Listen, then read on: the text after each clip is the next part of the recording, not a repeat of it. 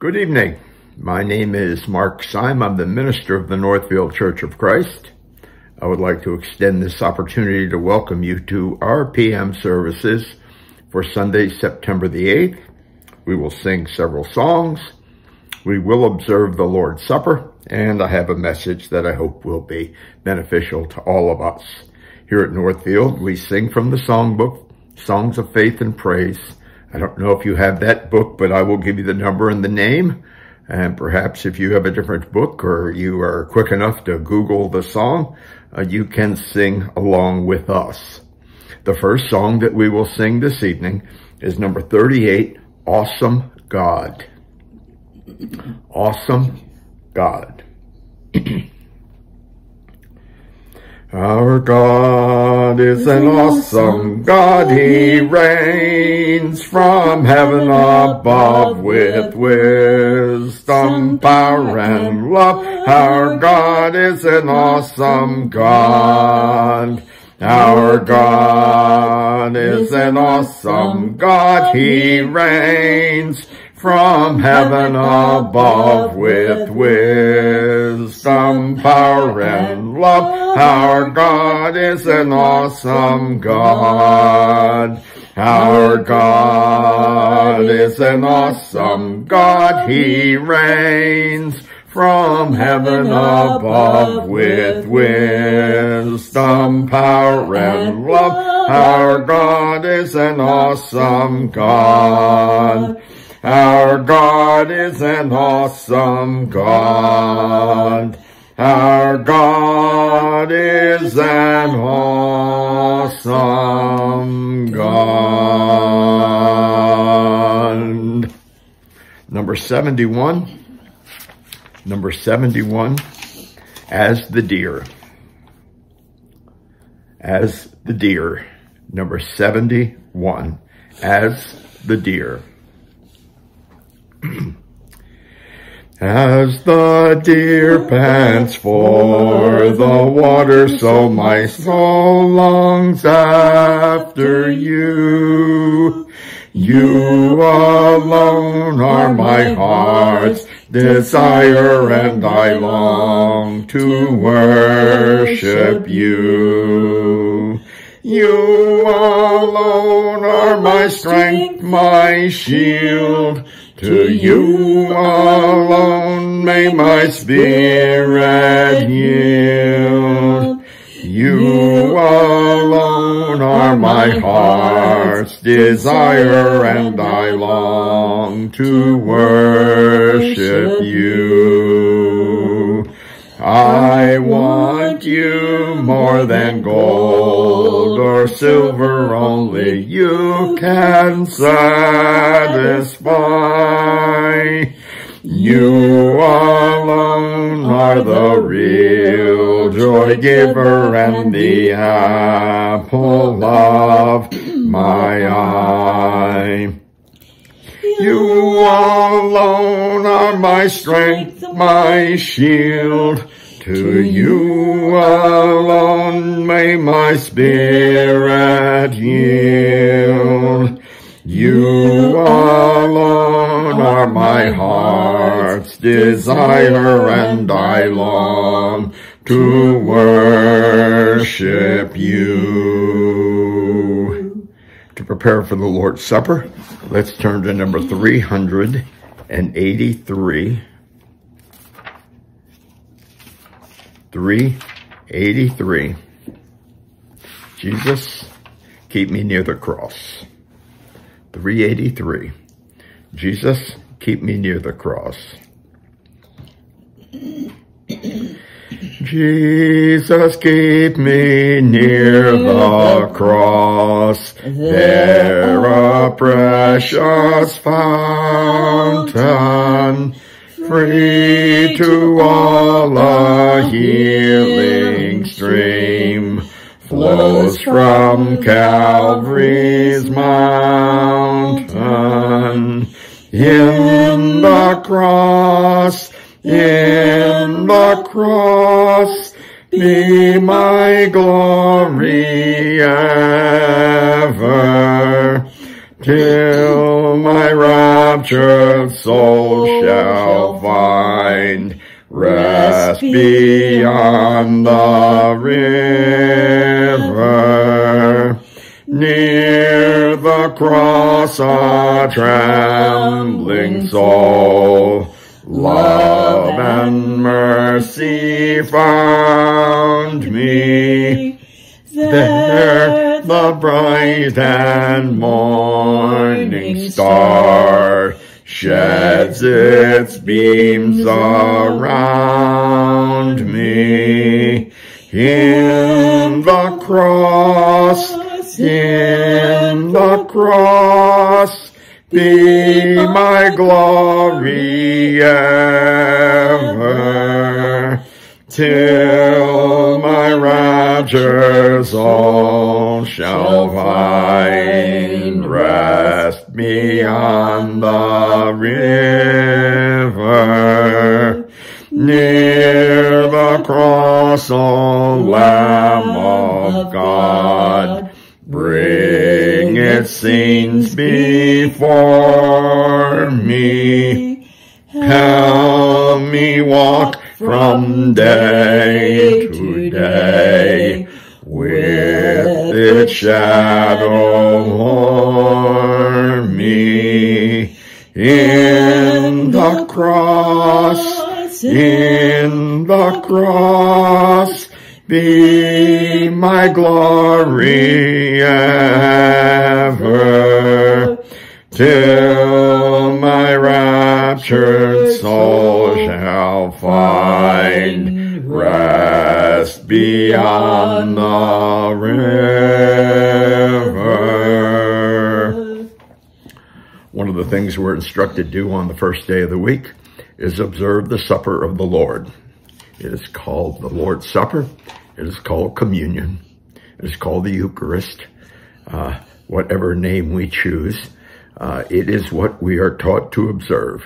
We know from the 20th chapter of Acts in the 7th verse that while Paul was preaching at Troas, he said, "Let us gather together on the first day of the week to break bread." This was instituted by Jesus Christ on the night that he was betrayed. And the reason we are to observe this every Lord's Day is because Jesus wanted to make sure, absolutely sure, that all of us understood that in God's divine plan and in God's divine wisdom, he sent Jesus to earth in the form of a man to preach the truth and also eventually to die for the sins of man. With that, Jesus created a new covenant, a new beginning for each one of us, in which all of us can gain salvation through his death, through his burial, and through his resurrection. So let's now commune with the Lord the way he has appointed us to do so. Let's pray for the bread. Our God and Heavenly Father, we're grateful in your divine wisdom that you set this great plan in order, that Jesus would leave the heavenly abode and come down to earth in the form of a man, that he would teach wonderful truths, and then he would die as a perfect sacrifice for each one of us. As we partake of the bread, help us to remember the agony that he went through on the cross for each one of us. We pray this in his most holy name. Amen.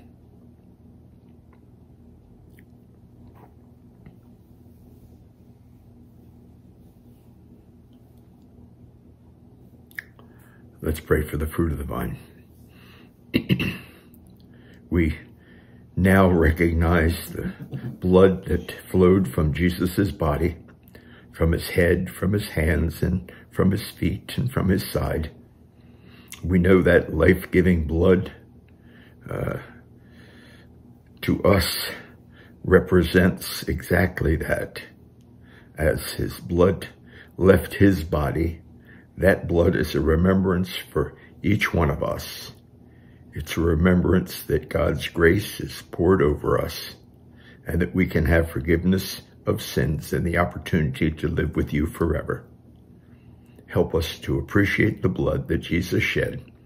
We pray it in his most holy name. Amen.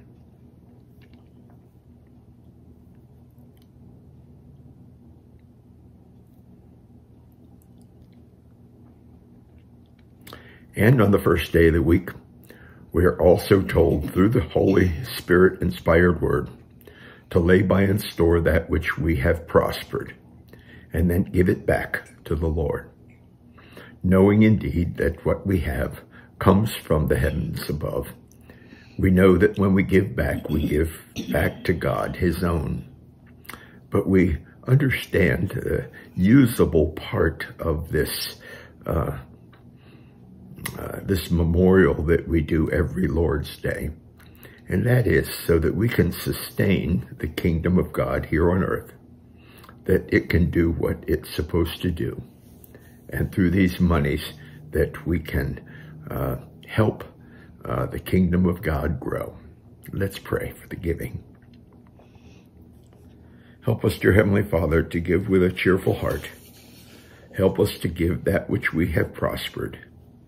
Help us to understand that the gifts that we give are so that the church can operate the way it's supposed to operate. We pray for those that are in charge of these monies, that they will be used to sustain your kingdom here on earth. Bless us in our giving. We pray this in his most holy name. Amen. And the last song that we will sing is number 704. 704. It's called Bind Us Together. 704. The song is about unity. And that is what I'm going to talk about this evening. Bind us together. Bind us together, Lord, bind us together with words that cannot be broken. Bind us together, Lord, bind us together, Lord, bind us together in love. There is only one God. There is only one King. There is only one body. That is why we can sing. Bind us together, Lord, bind us together with cords that cannot be broken. Bind us together, Lord, bind us together, Lord, bind us together with love. That concludes our song service. I know that the Lord was praised in our singing. I hope that we were uplifted through the singing. We sing praises to the Lord because certainly he is deserving of those praises. I have begun a series of lessons over the past few Sunday evenings, and the general title of the lessons are The Way of Christ. In some of these lessons, we've come to understand that the way of Christ is the way to God. It is the way to life. It's the way to truth. It's the way to love. It's the way to joy. As we saw last week, it is the way to peace. And with that, this Sunday evening, we will hopefully come to understand that the way of Christ is also the way of unity. Christ did much while he was here on earth to promote unity and to attain unity. And so Christians have, I believe, the Christ-given duty to maintain unity. And so first, I would like to look at this evening how Christ exactly attains this unity. First, Jesus foretold unity. He spoke in John chapter 10, verse 16, as there being one flock, one shepherd. That's unity, one flock under one shepherd. And those not of this fold could be brought in. That's what evangelizing is all about. And with that, the Gentiles were eventually brought in to the church. They were brought in that same unity. Jesus prayed for that unity.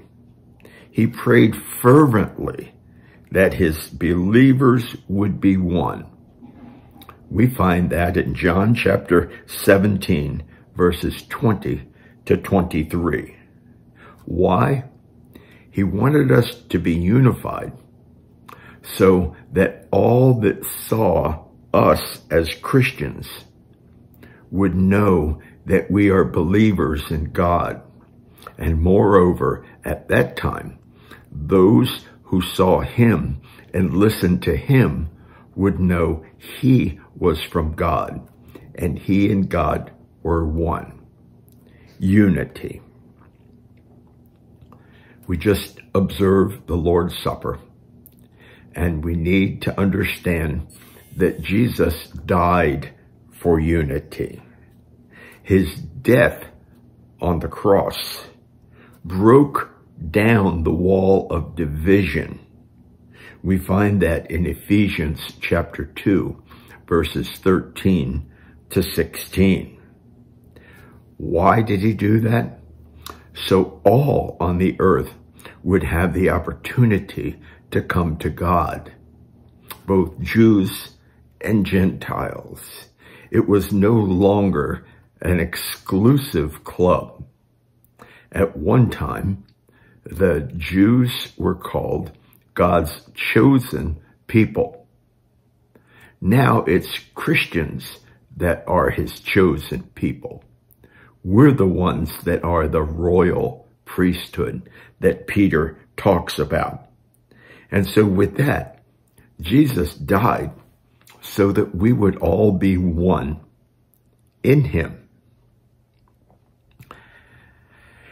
You know, the disciples were with Jesus for some 3 years. And from all accounts that we read in the Bible, there were things that they understood, and there are things that they did not understand. And so with that, to make it crystal clear, in John chapter 16, verses 12 and 13, he promised to send them a guide. He promised to send them a guide so that the apostles would have all truth. And so with that, when the apostles taught, they taught unity. Why? Because the Holy Spirit that was conferred upon them taught them that, and taught them to teach that we are all to be one. And so he sent the Holy Spirit for exactly that reason. And so as we saw from the very, very beginning, when Peter preached that first gospel sermon in the 2nd chapter of the book of Acts, we know that those people that obeyed the gospel were added to the church. That's found in Acts chapter 2, verse 38, verse 41, and verse 47. And so what happened was, when they were baptized into the Lord, they became one church. And that's explained for us by the Apostle Paul in Ephesians chapter 1, verse 21, 23, and chapter 4, verse 4. And with that, in the first century, he gave gifts to them. In the first century, because there wasn't a written word yet, he gave them the gifts of prophecy and the gifts of speaking in tongues and the gift of interpreting those tongues. And then he gave them more permanent things. He gave certain people functions within the church. We find that these various people that would be appointed were designed to lead the church in unity. And so in Ephesians chapter 4, verses 11 to 16, it says, some were apostles and prophets to reveal the truth of God. Some were evangelists, some were pastors, and some were there to teach the truth of God's word.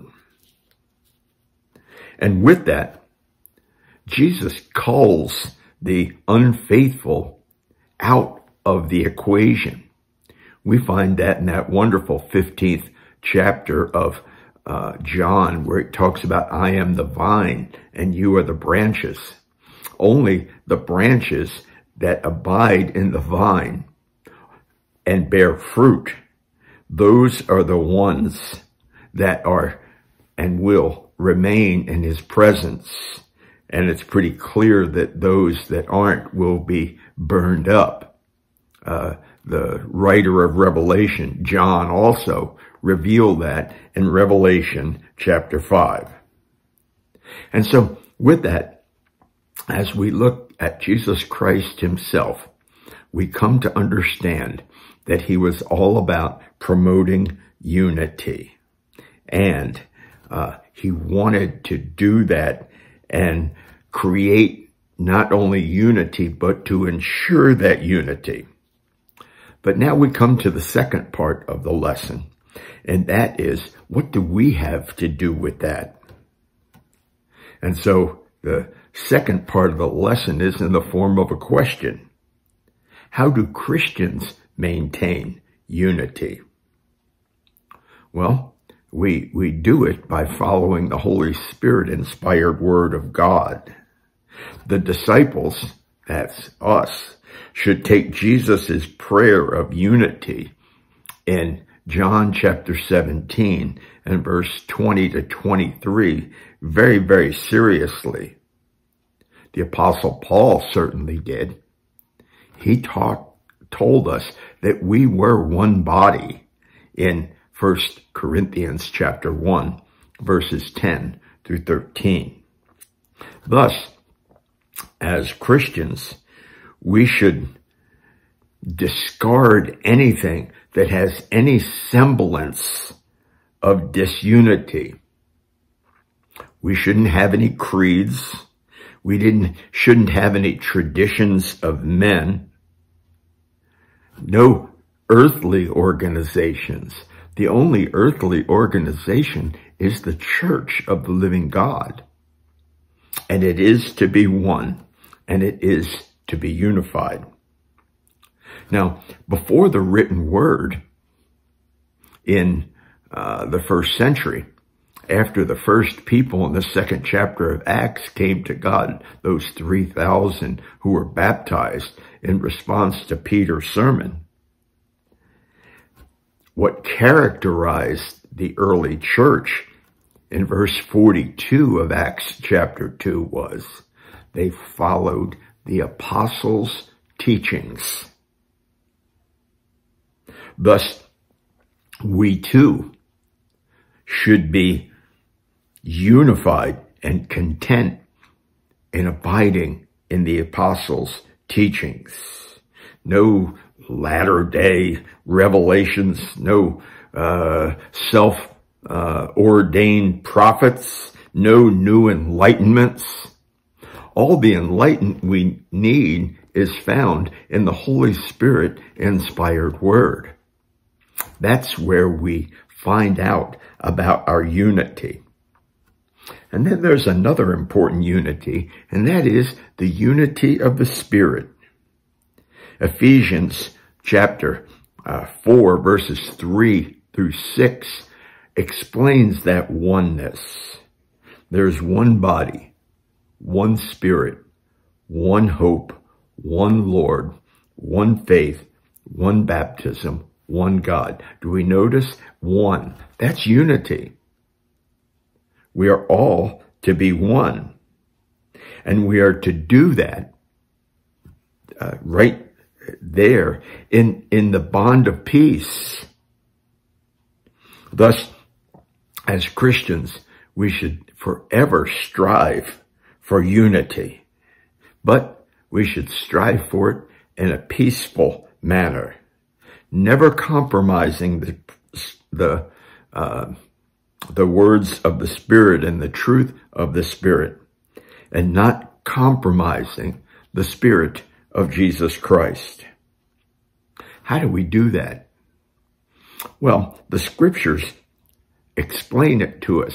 In Philippians chapter 2, verses 1 through 4, the gist of this is that we are to have the mind of Christ.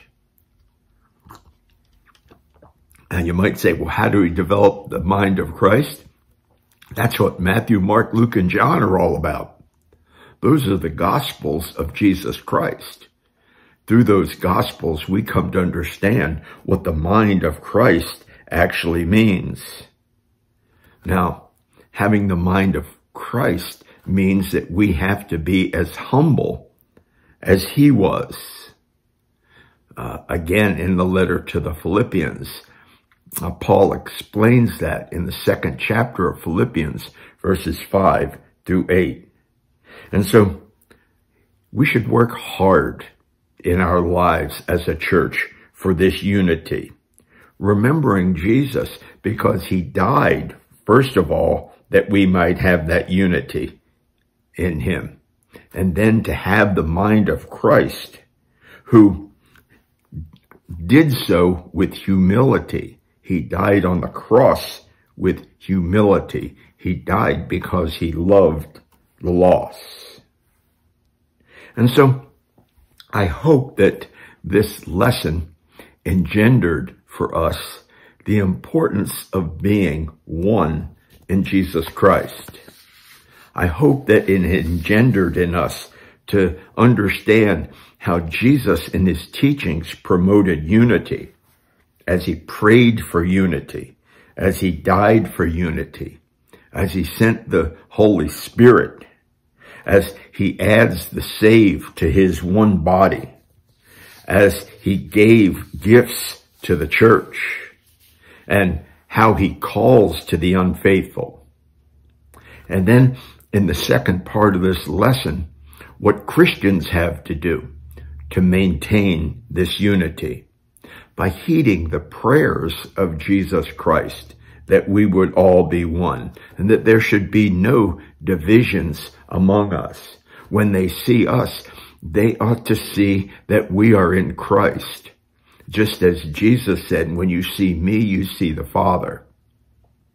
When people see us as Christians, the love that we show tells them that we are disciples of Jesus Christ. By abiding in the Holy Spirit inspired word, in the apostles' doctrine, just as they did in the first century. And finally, by developing the mind of Christ that is explained in the 4 Gospels. As we complete this lesson, I hope that we understand that the way of Christ is the way of unity. Why? Because it's important to Jesus. He died for it. He died to make this possible. His apostles, through their teachings, charged all of the believers to be one. And those who respect Jesus' efforts will follow the way of unity. Number 1, by abiding in his word. Number 2, by developing his attitude. 3, by preserving the truth and being and holding fast to the apostles' teachings. I'd like to finish with the 133rd Psalm and verse 1. And it says, "Behold, how good and how pleasant it is for brethren to dwell together in unity. Not only is it a wonderful principle, it's a glorious thought that when we attend worship service with our brothers and sisters, that we are united in the Lord. We all have the same goals, and we're all there to help and encourage one another because we're unified in love. We're unified in humility. We're unified in the teachings of the Holy Spirit inspired word. If you're not a child of God this evening, we offer that invitation to you to be one. Just as everything that we've talked about comes from the Holy Spirit inspired word, how we get into Christ is right there in bold print. We need to hear and believe the word of God, and that we have to make that wonderful confession that Jesus Christ is the Son of God. To say to our God, I don't want to be the way I used to be. I want to repent of those things that I've done and try my very, very best not to do them again. And finally, to be baptized for the remission of our sins. If you haven't done that yet, we are at your beck and call. If you need to come to the Lord, be in touch with one of us, and we will be there to help you. Let's close in prayer. Our God and Heavenly Father, as we've looked at the theme of the lesson this evening, help us all to strive to be one in you. Help us to be without division. Help us indeed, as you explained to us, help us to work for that unity that we need to have. Help us to understand that there is indeed one hope and one Lord. And in that we are to be unified in you. Bless us, dear Heavenly Father, as we walk down your paths. Help us to want to walk together with our fellow Christians, knowing that we all are walking toward that same goal. Be with us and continue to bless us. Help us to lift Jesus Christ to the world as the Savior of mankind. We pray that you would be with us always, and we pray it in Jesus' most holy name. Amen. Please be safe, and may God bless you all.